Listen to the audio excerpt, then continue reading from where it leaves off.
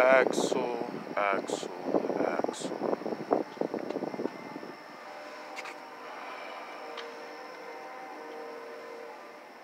People, experiences that can be catalysts.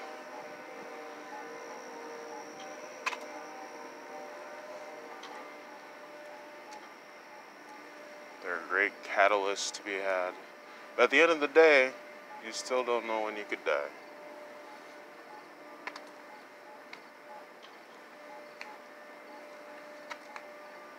And if one person gets 90 years of life and another person gets 11, then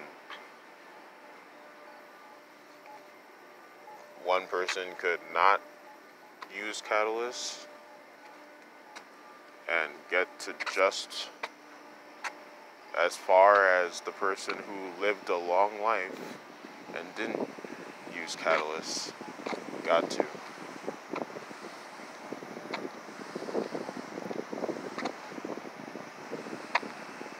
In case I didn't say that right, a person could use catalysts and get very far in a short amount of time, and another person could not use catalysts and live a long time and have it end up being the same amount.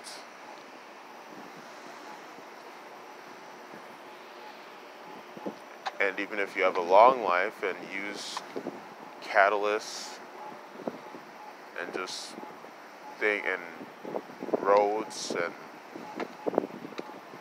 unique roads to get to just knowledge that helps your life, or just even if you do that, like, you'll learn more stuff, but you're still gonna die. And death is an uncomfortable topic, but a reality.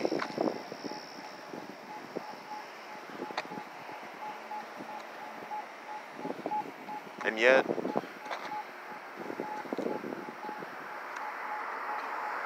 it would seem our life is so fragile.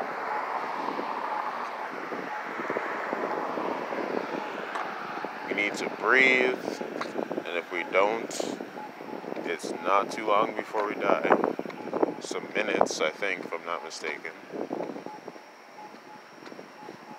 Our heart needs to beat. Otherwise, eventually we die. I don't know how long for that.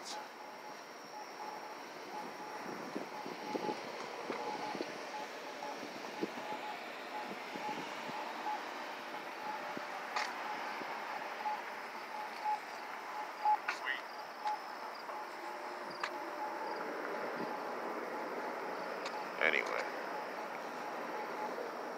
But yeah, death is uncomfortable. Less so for us.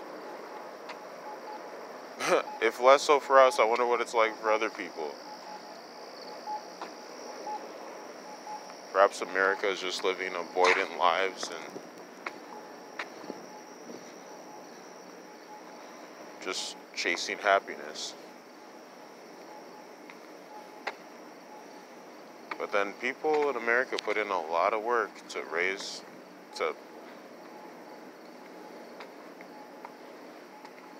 pay bills, to this or that or whatever. People in America work a lot. So I was gonna eat, but now I'm sleepy. So maybe I'll just go straight to a place to sleep. Death is an awkward topic, but it is coming for all of us. How to make it unawkward.